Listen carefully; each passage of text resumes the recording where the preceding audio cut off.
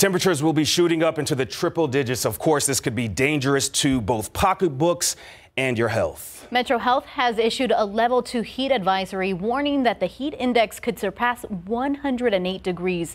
Although air conditioning is more of a necessity during the next couple of days, CPS Energy is advising customers on the best practices at home to conserve energy. Alicia Barrera brings us tips on how to stay cool and save money. It's the sound of summer. Your AC starting up to keep you cool, but during a heat advisory, energy companies recommend you be more mindful of your energy consumption. We're just looking to save customers money, right? I mean, it's going to be hot. The demand for electricity around the whole city is going to be high, especially between the hours of 3 and 7 p.m. A lot of people are going to be getting home from work. When you're home, CPS Energy suggests 78 degrees will keep you cool and save you money. If you're trying to do more than 20 degrees outside of what the actual temperature is, then your AC just has to work extra hard, and basically it never turns off.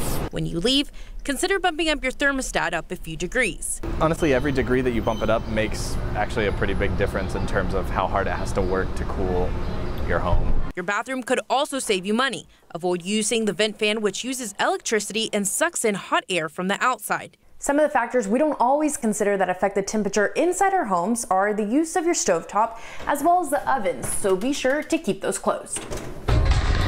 Double check that your doors are completely closed and your blinds shut to block the sun. Alicia Barrera, KSAT 12 News. The Salvation Army is hoping to help the homeless beat the heat. At 4 this afternoon, they will be giving out cold bottled water, snow cones, and toiletries.